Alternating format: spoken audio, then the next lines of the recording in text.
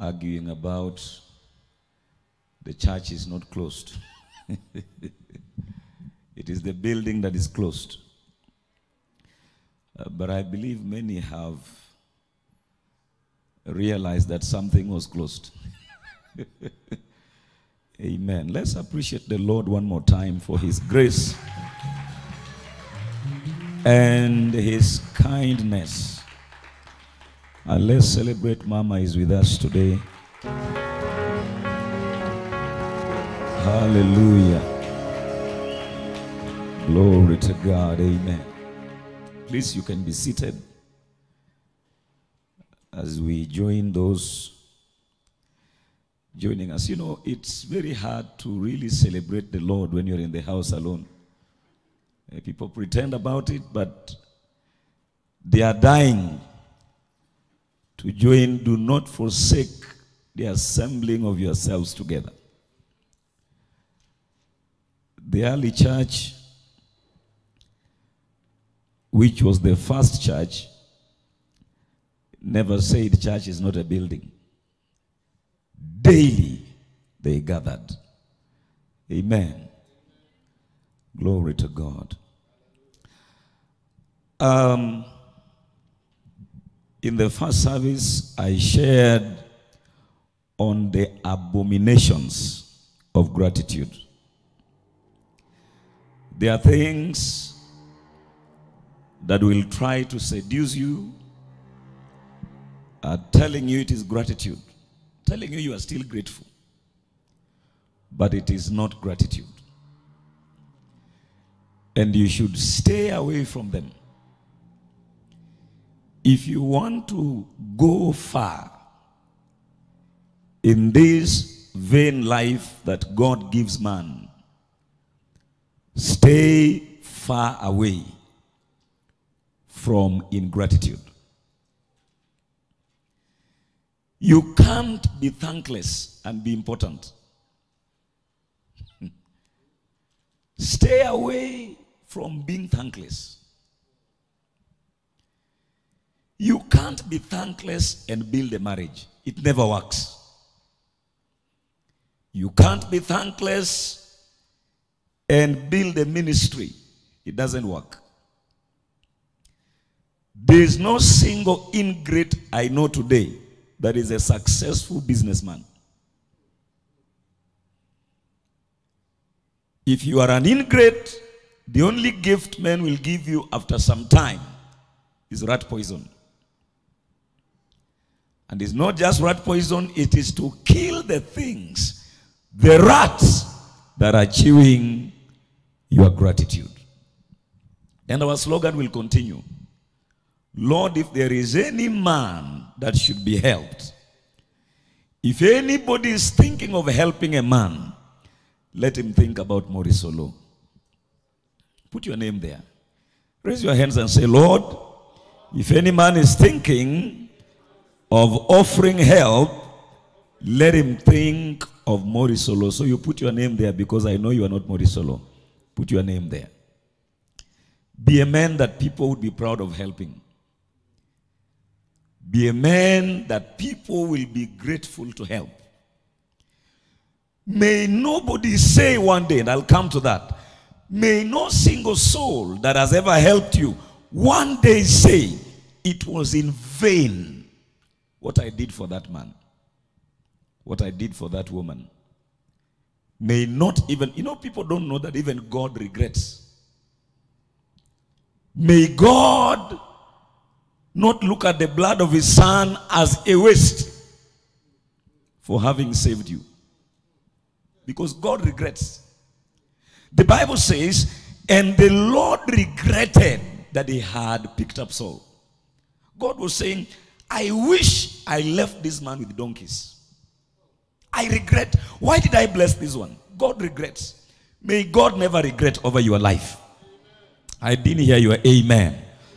May the Lord never regret. Ladies and gentlemen, there are men after God has blessed them. God sits back and says, I made a mistake. I think not this one. I made a mistake. You know why? Ingratitude. the abominations you must not commit in the name of trying to convince us you are thankful. Actually, any gratitude that you have to push and you have to really defend that you are grateful, you are not grateful, because gratitude is felt. Gratitude must not be forced. Anytime you have to argue and say, but I am thankful, but I am grateful. Why can't you see my gratitude? Any gratitude you have to force men to see is not gratitude. You are thankless. Because when you are grateful, men see it. Gratitude cannot be acted. There are messages you send of thanksgiving and you are wondering, did the man see it?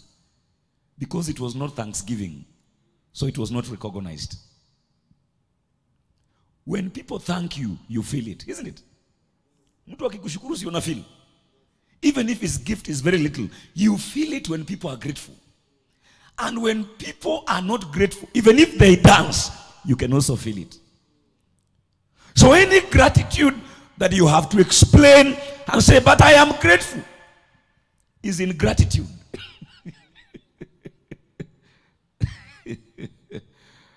And if you are ungrateful, your gratuities will disappear in life.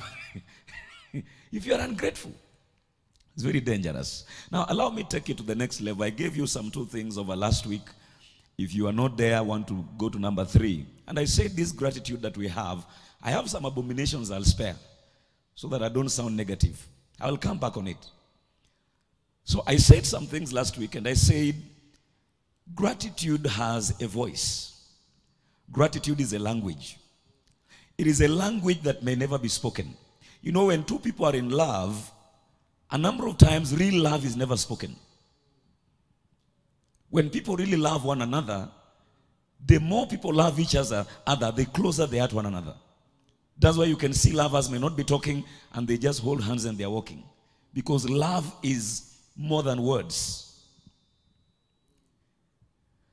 And when 2 people that love each other, claim to love each other, begin to quarrel and shout, there will be a distance. And they'll have to use a lot of words to convince us they are in love. Because love can be read even without you saying it. And there are things, there are avenues and platforms of gratitude that if you begin to operate on, they can stop a lot of things. I said one is our words. We can use our words to express our gratitude. That's good, but it's a lower level. That's why I told you gratitude, you have to really use a lot of words. It's a lower level. It's accepted, but you can begin from there, but it's a lower level. Then I said also that apart from the gratitude that we speak with our mouths, there is gratitude that we express. And I talked about body language. There's a way an old man receives a gift from you and you break down. You can tell the man is grateful. One of our cameramen came to my office this morning and he was telling me, you sent us to take food somewhere. And when that man received the food, the man, he said, man of God, the man was crying like a woman, not like a man. It was very emotional. And Pastor wrote me a message and said, there's a way people say thank you without words that breaks everyone. Pastor is still shaking. When I say he's still shaking his head, because there is so gratitude. There is so a man that accepted you have helped me. It's not the first time I've sent you somewhere to take food, but this one broke you down. Sit down. Because the people are grateful. They didn't use words. They later sent me a message and they said, man of God, give us a Christian name for our son. I said, call the baby David Destiny. Because I was doing a study on David. I was telling Mama yesterday, I have read some things about David I've never read before. And I said, at this moment as I've been praying, Lord, what David knew that men don't know, reveal it to me. And God told me, tell her to name that child David Destiny. They were grateful. You see, They didn't give me anything, but I felt the gratitude. You know why people are breaking down in the social media and saying this has made me cry? They didn't hear them speaking, but they saw the gratitude.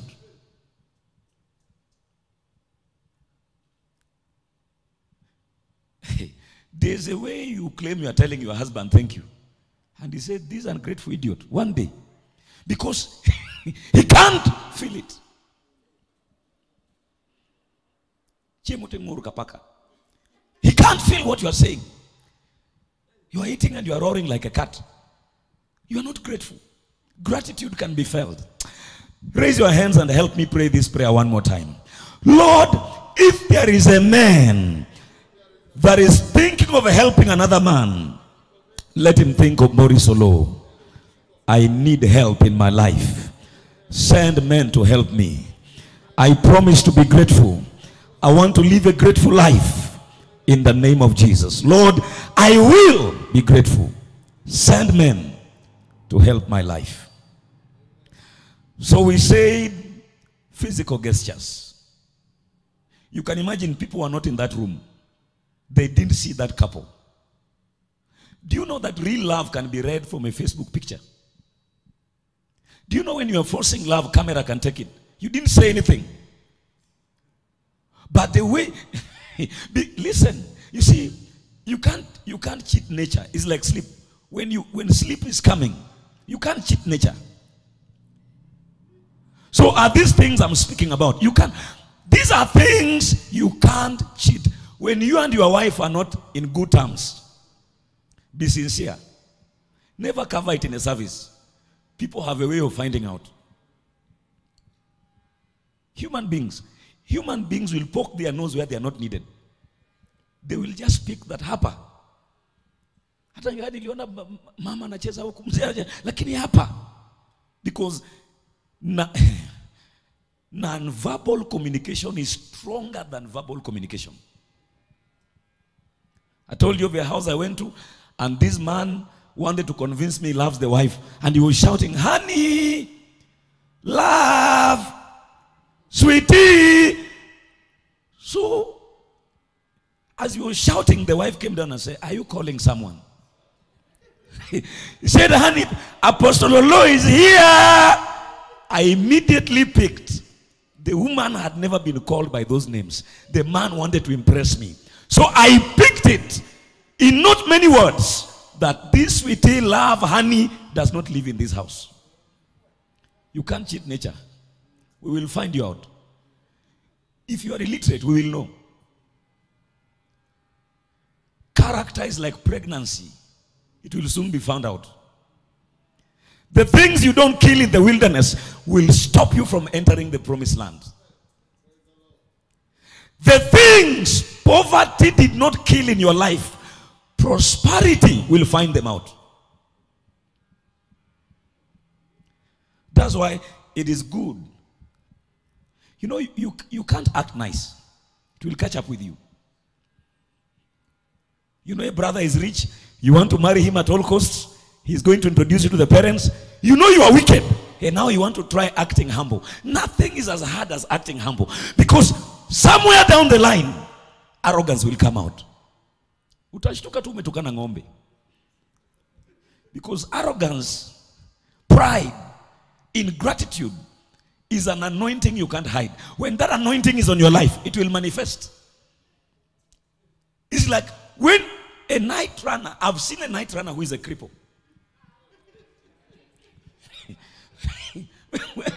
when you live long enough, you'll understand what I'm saying. It is an anointing that even though he has no feet, when the thing comes on him, he will throw himself. He will run. It's an anointing. So he's in gratitude. When you are thankless, there's a way even your dogs look at you.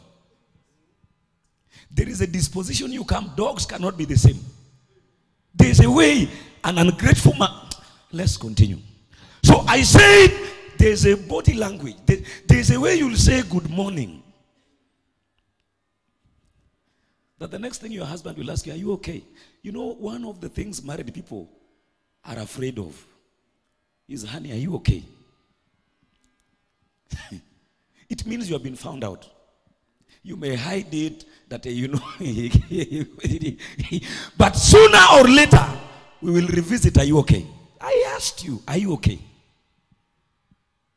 There are things you can't hide. One of them is ingratitude. Lord, if there is any man thinking of who to bless, Lord, if there are men that have help, that are looking for a man to help, that is grateful, locate Maurice Olo. Number 3. So we passed on that.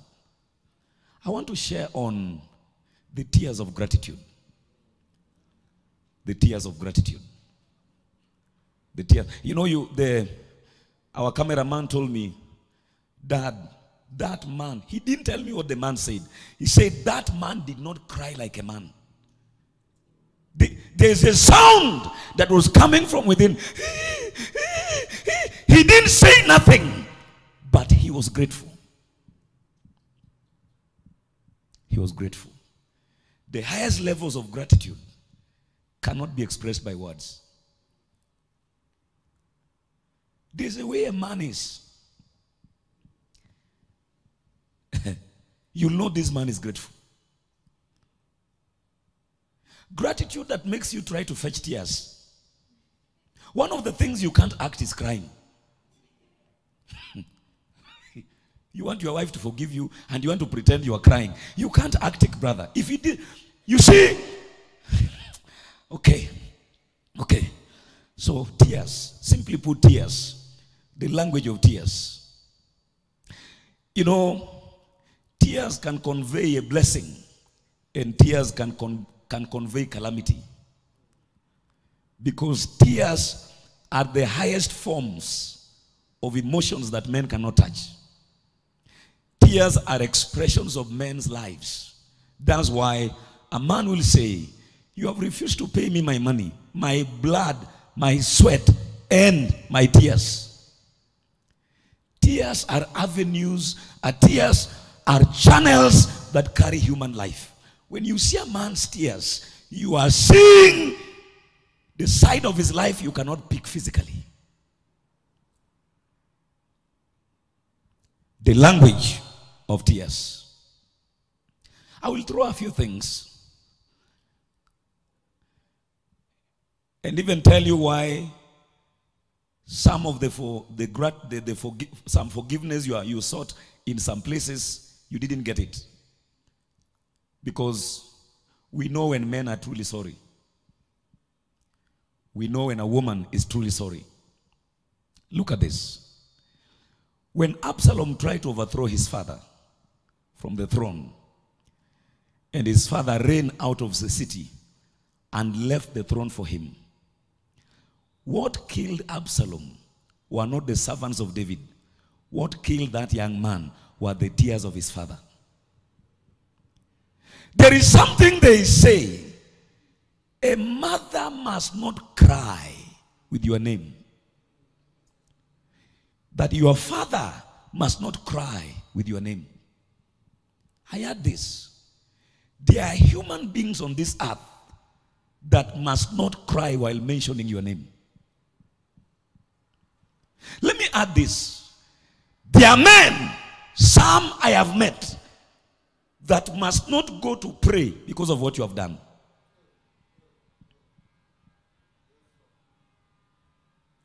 Lord, if you are looking for a man that can be helped and will say thank you, look my way. Look the way of Maurice Olo. I will be grateful. Give me gratitude the rest of my life. Keep me at the posture of gratitude. Don't let no car be so big I can't say thank you. Don't let no level of wealth be too much I can't say thank you. Don't let ministry become so great I forget the language of thank you, Lord, and of thank you to men that have helped my life. 2 Samuel 15:30. Let me show you how Absalom. I'm going to narrow down this so you understand gratitude. Let's look at this. 2 Samuel 15, verse number 30. So David went up. The son wanted to kill him. So David went up by the ascent of the Mount of Olives and wept as he went up. And he had his head covered and went barefoot. And all the people who were with him covered their heads and went up weeping as they went up. Why were they weeping?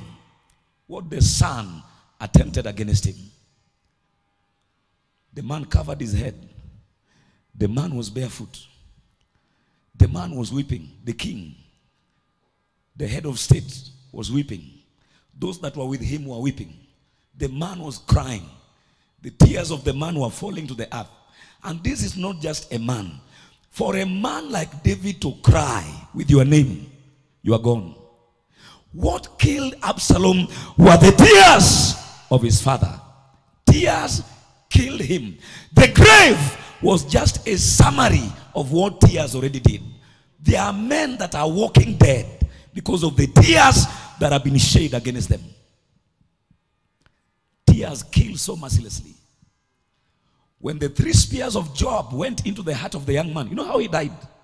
When the 3 spears of Joab went into his heart, he was still alive, hanging between heaven and earth, because the dad had gone up weeping and crying. Then the 10 men that bore the armor of Joab surrounded him and cut him mercilessly, killed him, and threw him inside a pit and covered it. Tears did the real killing. The tears of his father killed him. There are men that will tell you, may your father not cry because of you. That may your mother not cry because of you. That may a supposed anointed man that has spent many days seeking the face of God, carries an anointing on his life, that you do something to him that takes him to the mountain to cry. May it not be your life. Father, as I live through this earth, may no anointed man declare a fast because of what I have done. Tears are dangerous. Tears are dangerous. There are tears that are cried against your life, and no man can help you. And there are tears that men cry in remembrance of what you have done for them. And those tears become walls. Tears operate in 2 ways. Those tears become a memorial. There are tears that a parent cries because of what you have done, that becomes a memorial that death cannot bring down. They become a wall greater than electric fence. There are tears that some men cry with your name based on something you have done that death cannot stand. And there are tears men cry, and your grave opens before your time. Allow me to add this. We are in a generation that doesn't care. We are in a generation that can push an old woman in the bus, fall down, they'll step on her. While she's weeping, they'll go their way. Because we think that has no repercussion. We are in a generation that is calling revelation religion, seeking to bind men. But when you live long enough, you'll understand. When Tabitha died, Dorcas died. I will run as fast as I can. What raised Dorcas from the dead were the tears of widows. There are tears God will see. And the grave cannot accept a casket. It was the tears of the widows that brought Peter to come and raise Dorcas. There are tears that call help. There are tears that call protection. There are tears a mother cries at 3 a.m. over her children, and no bullet can catch those children. And there are also tears that a mother can cry when it is raining and her house is leaking, and she wakes up to bundle her things and sit in solitude, not able to sleep. But those tears become like daggers against her children.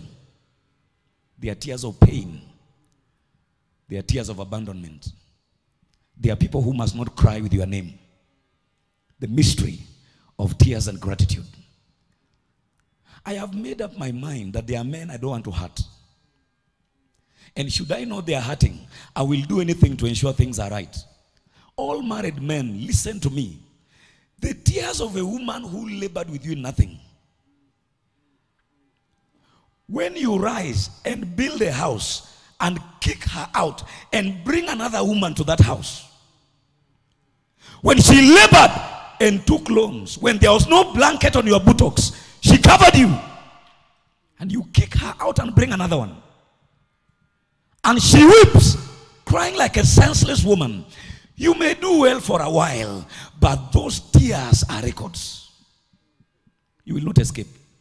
There are people who must not cry. A husband of your youth that married you in nothing, peradventure a windfall falls for you, and you become bigger than him, and you make the man weep to the gates where elders are, because the wife has become big. Madam, you will not end well, because tears are more than watery eyes you see.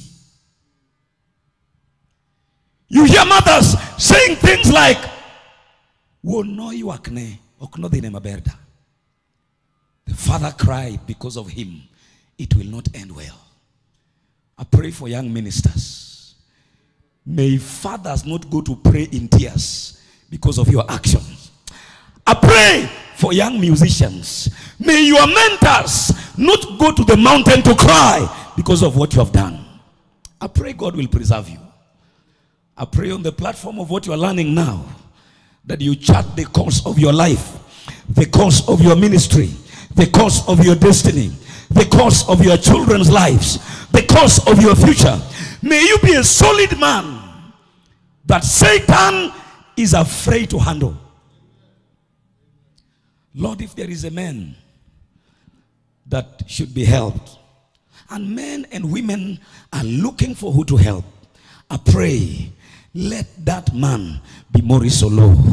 Raise your hands and pray that prayer with me again and say, Lord, if there is a man that needs to be helped, that men should help, let that man be Maurice Olo. Let that man be Maurice Olo. Save me from the tears of men who should not cry against me. Tears. I want to show you what tears can stop. And I want to show you what tears can do. I want to show you that there are mistakes you make. And when the axe is about to fall on you, your tear can drop to the ground and save you from going to the ground. There are teardrops that save you from going down and hold you up that you may go up. There are teardrops that can save you. A man is about to be finished. A great man. When you see his tears, when an old man, you are about to throw him out and you see his tears, you stop. Save us. Save our generation. Lord, give us the wisdom of the ancients. Teach us things that our hearts may be indicted to. Listen to this, because this will help you. It may not make sense to you now, but it will make sense to you some days to come. There's a way a man can call you and he wants to fire you, and he looks at you. There are tears he sees, and he knows this is not acting, and he stops. If there is a man that you are giving a burden to help another man, Lord, let me be the man to be helped. Let me be that man that will be helped. Listen to this. Exodus 22, as I expound on this from verse 22. You can't separate emotions and brokenness. You can never. When you are truly grateful, you hear what that cameraman said. I'll still repeat. He said, what I had, the cry that came from that man was unusual. That's why there are things like the battle cry. There's a voice that comes out of a man, and the heavens cannot be the same. There are sounds of battle cry. If there is a man that needs to be helped, and Lord, you are looking for people who can help a man, let Maurice Olo's name come up. You didn't pray the prayer. Now look at this. You shall not afflict any widow or fatherless child. He has no father, she has no husband. Don't afflict her. Don't try it. There are people that God leaves among men as traps. When you're about to run into trouble with a widow, know that you're about to run into a trap that can give you a premature casket. You shall not afflict any widow or any child. God, there's a way God defends a man that has no father. A girl that has no father. There's a way God fights for fatherless people. You're wondering how most of the great men cannot explain how they were fathered. Did you know that Bill Clinton's father died before he was born? And he was raised by a stepfather. And most of the times he sold groceries with the grandparents. And he rose to become the president of the United States of America. Do you want to understand why a man like Obama will begin to trace his roots? Going to find out who his father was and become a man like that. Be careful when you are dealing with people that have no father. Be careful when a battle finds you with a woman that has no husband. Look at this. You shall not afflict. If you afflict them in any way, and they cry at all to me, God said, when I see their tears, when I see a widow crying because of you, let me tell you, there are things bodyguards cannot protect you from. There are things that a big political office cannot protect you from. You may end a great man, but one day you are children. Because the God we serve does not finish with men as individuals. There are things you do today, it shall never be well with your children. Look at this. If you afflict them in any way, and they cry to God, because they have no one to cry to, I would rather afflict someone that has another human being to cry to. But afflicting people that have no man to cry to, men that you afflict and they pack their bags and they go to the mountain. Men that you afflict and you hear them say, we are fasting for 40 days. You are finished. Look at this. In any way, and they cry at all to me, I will surely hear their cry. Look at verse 24. And my wrath will become hot. And when God's wrath becomes hot because of some people, he's not coming to touch. He's not coming to mess up things. When he comes with caskets. Not Satan, God. And I will kill you. And I will choose for you the kind of death you'll die. I will kill you with a sword. And I will look for your wives. And I will look for your own children. Look at this. Your wives shall be widows, and your children shall be fatherless. Raise your hands again and say, in the name of Jesus, Lord, save me from traps that can destroy my life. Look at this. They will cry. The thing is, when they cry to God, God hears their cry. And when God comes, he comes in a way you'll not like. Give me the Message translation of verse 22 all the way to verse 24. Lord, if there is a man that is you are looking forward to help Maurice Olo. I need the help of God. I need men to help me. Lord, I will say thank you. I will say thank you. Look at this. Don't mistreat widows or orphans. How you treat them. If you do and they cry out to me, you can be sure I'll take them most seriously. I will show my anger and come raging among you with the sword. And your wives will end up widows, and your children will end up orphans. Protect your wife by the way you handle widows. Protect your husband by the way you handle widows. Protect your children by the way you handle orphans. Tears can kill you. Give me Psalm 56 from verse 8. New King James Version.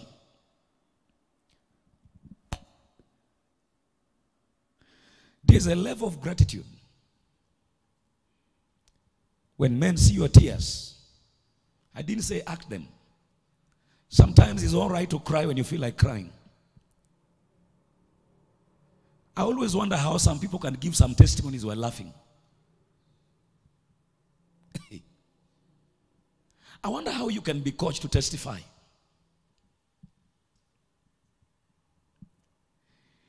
A broken man does not need to force tears. There's a language of tears that God takes very seriously.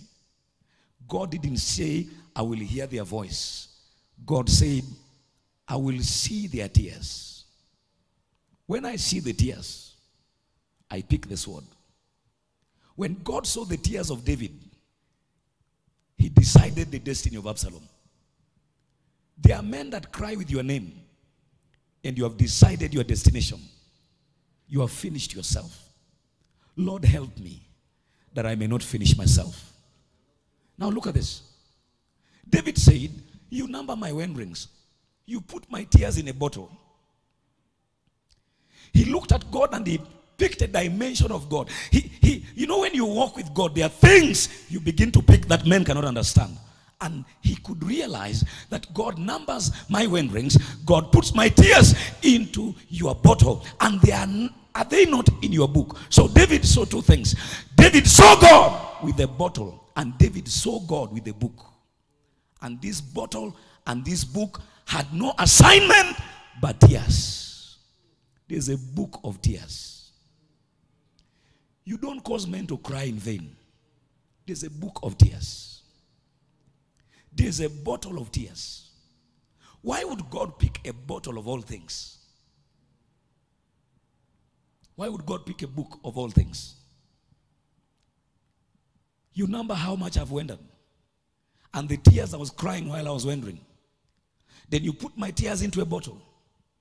Have you not put them in a book? Look at verse number 9. When I cry out to you, then my enemies will turn back. This I know, because God is for me. God is for me.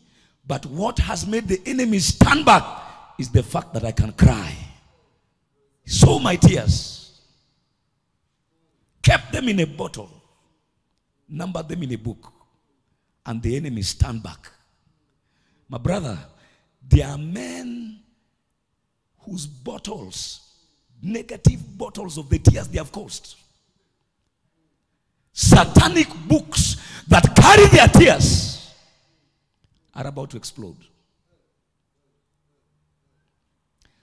Raise your hands and say, Lord, if there is a man you are thinking of helping, let me be that man.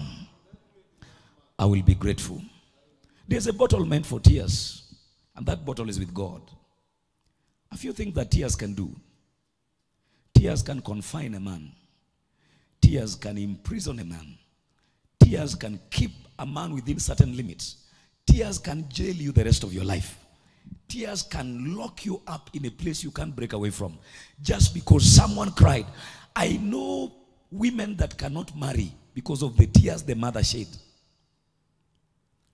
A lady in university, I told you that the mother was trying to advise her. The mother had 5 of them with 5 different men. And she looked at the mother and told the mother, I'm a bit careful. I'm not as careless as you are. Getting 5 children with 5 men. And the mother just looked at her and her tears came. I said, you talk to me like that and you're a woman like me. And the mother was weeping. She told the mother, if you like, you can jump up the wall and tell the whole village. And 2 years later, she had 2 boys from 2 different men. Because the tears of the mother rubbished her education. Put her in the same situation where the mother was. There are tears your father cries. And you can't escape ending like him. He has confined you. There are tears your mother, who is a widow, will cry. And I can tell you, you lose your husband before his time. Because tears are more than GPRS. tears dropping in Kenya can confine a man in America. Tears are the tears of a man are a supernatural liquid. Raise your hands and say, Lord, all the days of my life, may nobody cry that is not supposed to cry with my name. When robbers broke into our home, in the village in the morning, you'd think someone died. Widows were wailing. Not that we died. They were wailing. People thought someone is dead. They were trying to ask God, how can it happen? The way this man takes care of us, how can it happen? We are not strong. There are things that ought to protect us. When what was intended to protect you is what is fighting you. My brother, a brand new BMW cannot save you.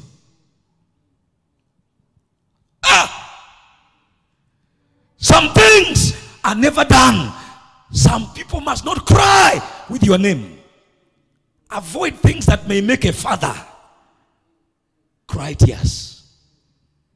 Avoid them. Tears can confine a man. Your mother had 5. Now you have 2. Tears can make you misbehave. There's a way your mother cries and you lose all sense of dignity. Lord, may no man cry that ought not to cry with my name, with the name of my wife, with the name of my children. Ladies and gentlemen, the tears of a man, there are men whose children began to find themselves armed robbers and in jail because someone cried. Tears of a man. Tears of a man. Tears restrain men. They are tears that drop down, and the wrath that was to fall on you is suspended. No matter what an old man has done, you are a police officer. When an old man falls in the middle of a riot, and you can tell this one meant no harm, has been caught up in the middle of this, and you had raised your stick, hold it. Hold it. You know, I prayed a prayer that, Lord, never let me carry a grudge. Let me be known only for one thing, that I'm pregnant with mercy. Sometimes you wanted to fire a man, you are the big man, and you see the way your fellow man goes down, and tears wash him. If you fear God, tell him we will revisit this. Stand up. When your eyes are too dry, you have no lubricant for where you are going. There are battles in life that are won by tears. There are some things that men do to you. In blessing your life, let the tears flow. I don't know if I'm making sense. If there is a man that you want to help, Lord, let me be that man. Let me be that man. Tears can introduce limitations in people's lives. Tears can restrict you. Tears can place you under a certain governance. Tears can contain you. Tears can govern you. There are men that come close to certain breakthroughs and they can't get it. When they are close, they can't, because of what the father said while dying, in tears. Someone wept and cried. Said, you do this to me. Wept in the darkness of the night. A man turned over his plate to fast and pray because of what you did. My brother, God is a God of mercy, but there's a way God respects tears. You'll not go free. Have mercy on us. Show us mercy. Mercy, Lord. The tears of a man are not easy to escape. It's impossible. Did you notice that bottles don't have handles. When tears have been put in a bottle, it means nobody can handle that man's case. When the tears of good regarding a man's life enters the bottle of the Lord, it becomes a weapon that can kill any man. That's why I want you to gather good tears for your life. Many of you may not understand why we do the things we do. When the tears of men protect you, AK-47 is not a big deal. There are men that cannot die easily because of the bottles that are in the presence of God. The books that have been written about their tears. The tears they have made to fall.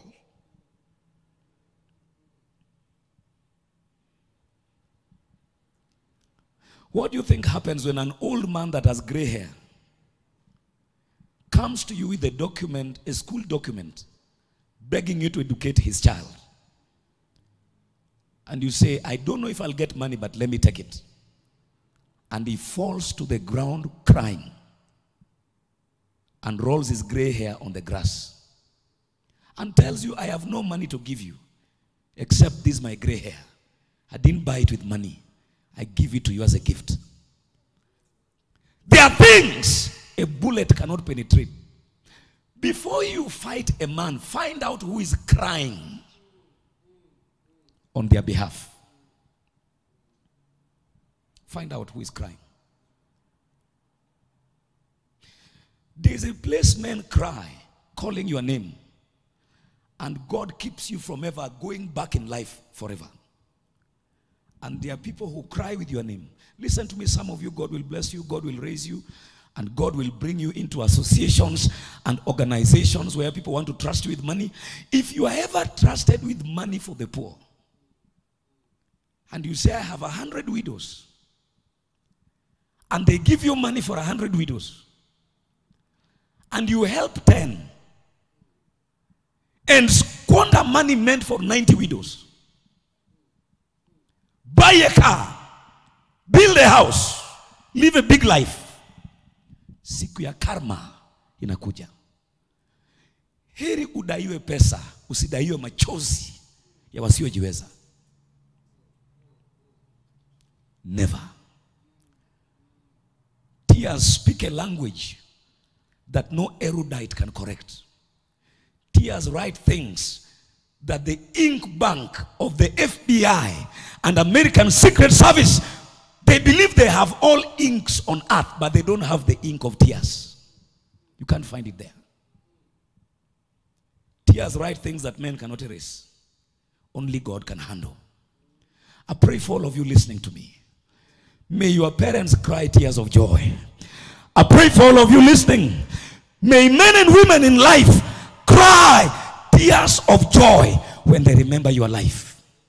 May no man cry tears of shame, tears of harassment when they remember you. There's a book meant for tears.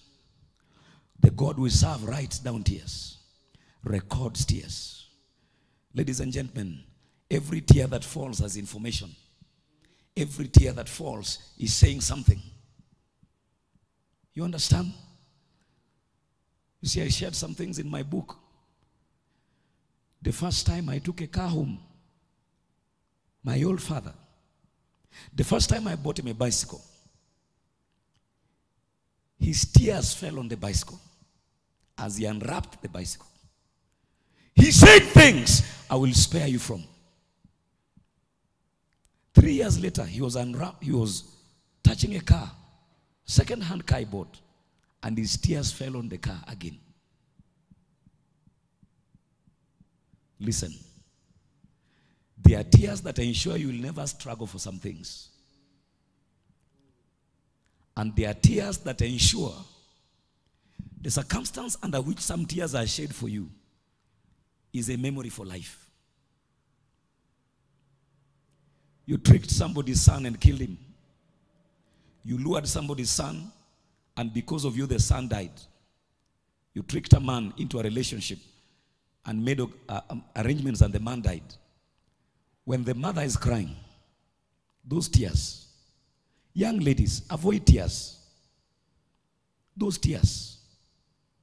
You handle the young man that where he went to sit, the tears that streamed his cheeks, said, "Oh, Mary, you are doing this to me after I've educated you. I borrowed money to pay your school fees. You promised to marry me. You have rejected me. You have left me. I've lost because of you. Enjoy your marriage. God is watching my tears." My brother, my sister, sometimes you want to marry someone, find out the tears that are being cried about them. Sometimes when you are so much in love, you want to marry someone, and people are saying some things. Listen. Don't play a man, he does all that. Then you're about to graduate, you introduce another man to him and say, "Anyway, whatever you spent, we can pay you." You can't pay the hustle. You can't pay the things he borrowed. You can't pay what he denied his mother to raise you, to pay your fee. There are things that are not done. You understand? One way that men prove they are grateful is when you see their tears. They say you may have been getting, you can get ready to slap your wife. There are tears you see. For those of you who slap your wives, I understand there are people who still slap their wives. You are weak. A man who fights a woman is weak. He's a weakling. The things women go through to bring children. If women were to carry the first baby, then the man carries the second one. Most families will not have more than 2 children. Because when you go to the labor ward and come out, you'll respect your wife. You have to be very weak to slap a woman.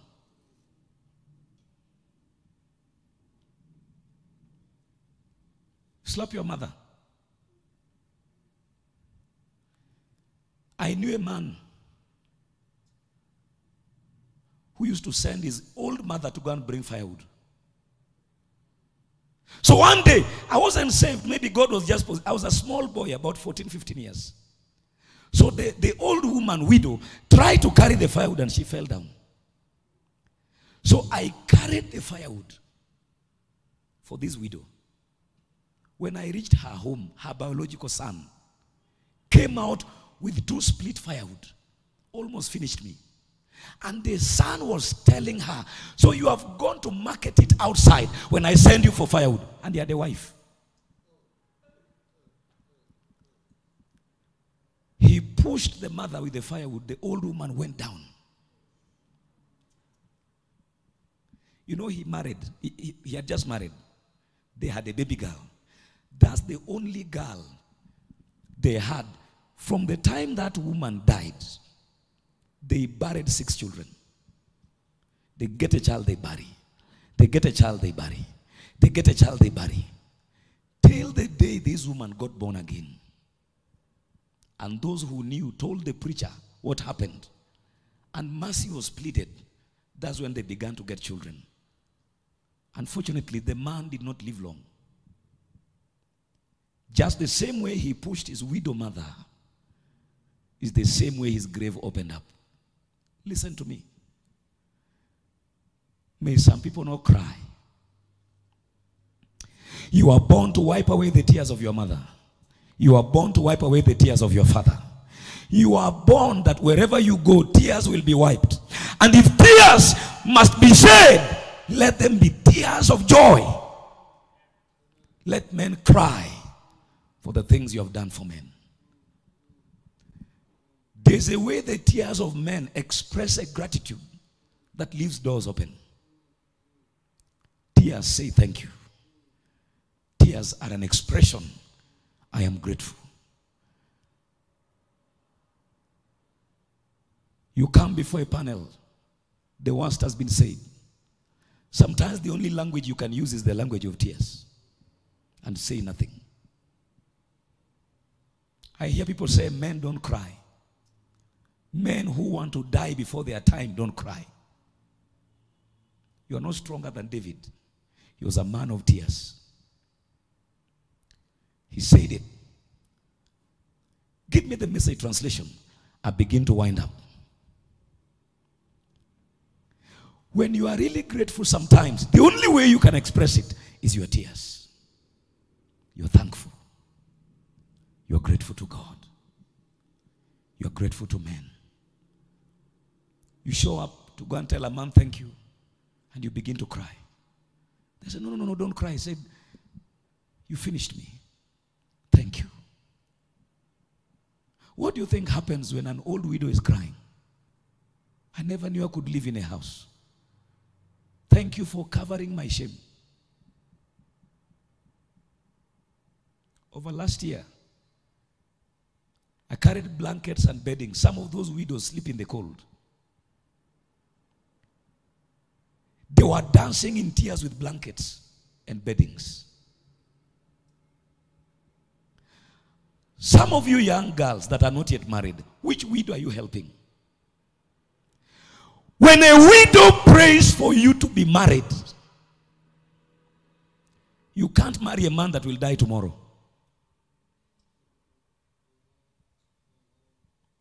Unfortunately, in our generation, we have girls that can tell a widow, no wonder your husband died. We were with Mama in a meeting, and a certain widow was fighting over something. And a man said, I heard the voice, no wonder she lost her husband. This generation, don't you fear God? A widow is mourning over her son. The clip is placed on Facebook. You go there to correct.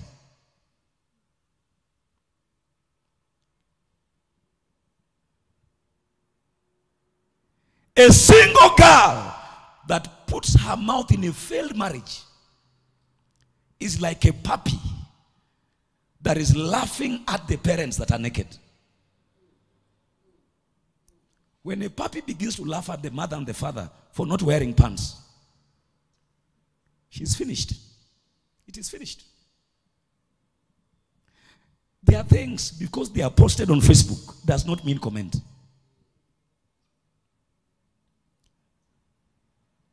Don't teach people how to mourn. Madam Teacher.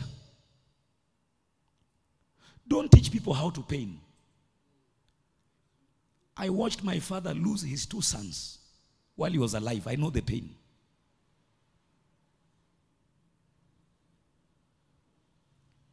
You see, some of you don't know the value of tears because you've never seen your father cry. He was a big man. You were raised in a big family. You've never known lack. So you wonder why people cry. Never judge the pain you've never felt. Never judge it. If you never saw your father being humiliated because of you, don't put your mouth into people for what they do for their parents. Shut up. Don't talk because you have a mouth. Talk because what you're about to say will build men. Don't waste your life before your time. Tears are heavy. May your father not cry because of you. May your mother not cry because of you. May a widow not cry because of you. May an old man not cry because of you. May a pastor who is anointed by God, that you fell down before, demons left you, you got saved, you once knelt before him, he laid hands on you, now he's crying because of the things you are saying. May it not be you. I pray it not be you. I pray for me as Maurice Olo, let no man who has ever laid hands on me cry because of me. Raise your hands and say, help me, Lord. I didn't hear you. Shout again, help me, Lord. Raise your hands again and say, Lord, give me mercy. Give my children mercy. Give my generation mercy. Give me tears of thanksgiving. Give me tears of thanksgiving. They are tears. There's a way you show up. And when your tears are seen, is your gratitude. Don't be too big to cry. Don't be too big to weep. Don't be too blessed. Don't wear a shirt you cannot weep on. Don't wear a suit you cannot weep on. Because tears are the language of God. I wind up. You have kept track of my every toss and turn through the sleepless nights. Each tear entered into your ledger. Each ache written in your book. 9. If my enemies run away, turn tail when I yell at them, then I'll know that God is on my side. Good News Translation. Kaliri Ziba. Long life is something you'll never pray for. The way you live your life. I see many of you. I will preach to you when I'm gray-headed and you're gray-headed. I will dedicate your children. I will dedicate your grandchildren to God and to the ministry. Because you live long. There are keys of long life. Tears is one of them. When the widows, when God saw the tears of the widows, death could not hold Dorcas. The widows were weeping. There are tears that can call helpers for you from Zanzibar, from wherever. There are men that keep crying about you for good. And help will look for you from every corner. And there are men that cry about you. You are finished. He said, you know how troubled I am. You have kept a record of my tears. Aren't they listed in your book? The day I call to you, my enemies will be turned back. I know this. God is on my side. Can I say this in closing? There are doors your tears can open. There are impending dangers that your tears can stop. There are things that were about to happen to you. That your tears, heaven can see your tears and stop the dangers. You never hurt men for free. There's no pain you cause that is for free. There's no door you bang that heaven doesn't record. May those who helped you not be repeating it in pain. That, hey, whose V8 is that? So and so son. One time I almost died trying to help this boy. Is it him that can now bypass me like that? Oh, and a man sheds tears. I said it one day. When your V8 is tearing your village road, and you see an old man running with his walking stick, getting out of the road, slow down. Stop. Come out. Papa, how are you? I'm so and so. Where are you going? Because you don't know that old man. What you are seeing could be the prophecy of what you'll become when your V8 is gone. There is a way a man carries out himself in his village. There's a way you behave when you go back where you used to be. When you are at the airport, headed for further studies, don't mock your villagers on Facebook. Because they'll be there to welcome you when you come back.